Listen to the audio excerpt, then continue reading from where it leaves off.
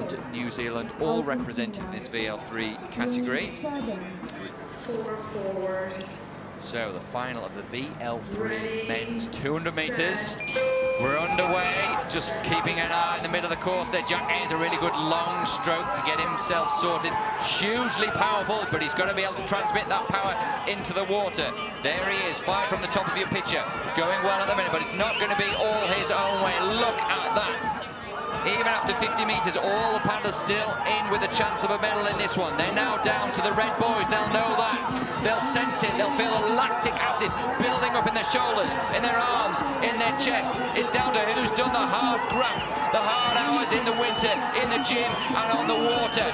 Who is going to take this one? 5 from the right of your picture. Jack Ayres, there he is in picture now.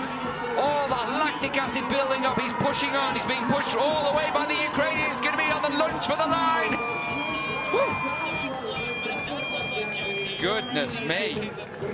That's going to be a photo finish. They're giving it to Jack Ayres. He was pushed.